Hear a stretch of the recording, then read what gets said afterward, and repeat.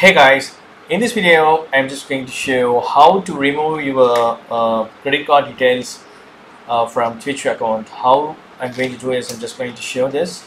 This is my Twitch account. I have logged in Chrome browser on my Windows desktop. Either any browser you can open and you can log in with your system so that you can see the settings, actual settings. So under your name right here, click this and you need to click this payment methods. You can see these payment methods. Click this payment method. Under payment methods you can see this purchase history and this payment method. So manage with Exola. So I'm just going to click this. Once you click, whatever the credit card or debit card it's added, that will be showing here. So now I'm going to just delete this. See, I'm going to just delete this.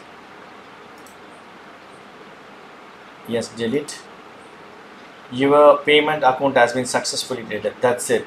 If you want, you can add more credit card, debit card by clicking these options here.